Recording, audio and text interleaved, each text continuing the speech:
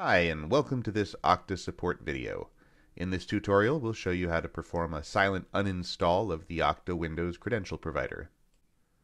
The Okta Windows Credential Provider is a helpful tool that provides single sign-on authentication to Windows. However, there may be instances where you need to remove it from your system. In such cases, a silent uninstall is often the best option. To begin, make sure that the Okta Windows Credential Provider is installed on your system.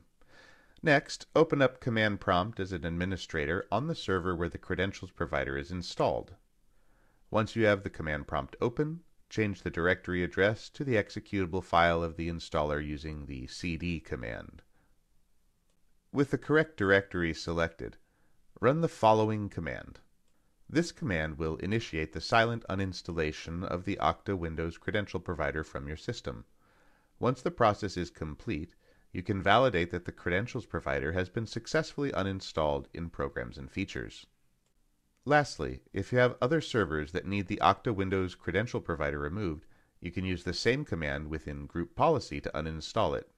We hope you found this tutorial helpful. Don't forget to subscribe to our YouTube channel and come back often to this playlist for more helpful videos like this. Thanks for choosing Okta.